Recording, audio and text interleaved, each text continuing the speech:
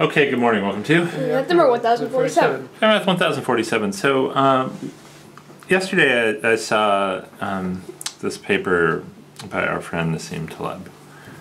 And this is a very advanced paper, so this is not something really for kids. But there was one part of it that I thought was really interesting, and I actually thought you guys could understand. So I wanted to talk about it, or at least try to talk about it today. We'll see how it goes. Good. So what he's studying a very interesting problem here. And so when you collect data for some experiment you're doing, you're going to have, let's say, 50 data points that you collect.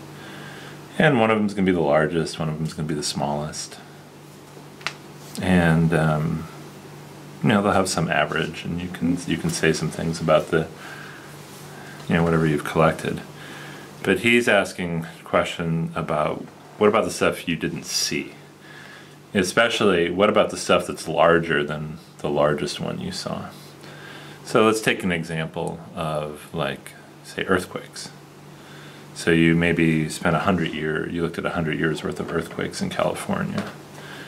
But you could still ask the question, like, what's the probability, or what are the chances of an earthquake coming in the future that's larger than the largest one I've seen so far? Yeah.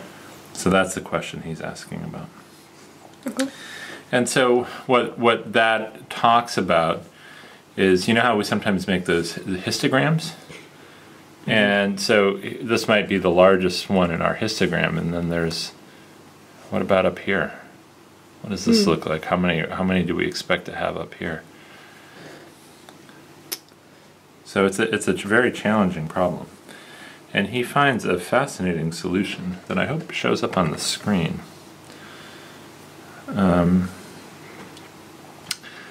other properties, we note that the hidden moment of order 0, that is the exceedance probability for power law distributions. So this is a general class of distributions, so not just beyond normal distributions.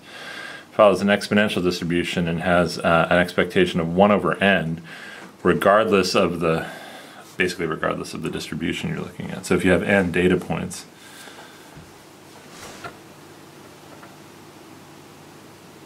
the probability of finding something larger than it is 1 over n, somewhat independent of the distribution you're finding. Interesting. Yeah, which is really, I found that very, very surprising, because I would have thought it depended on the shape of the thing that you were studying. Yeah.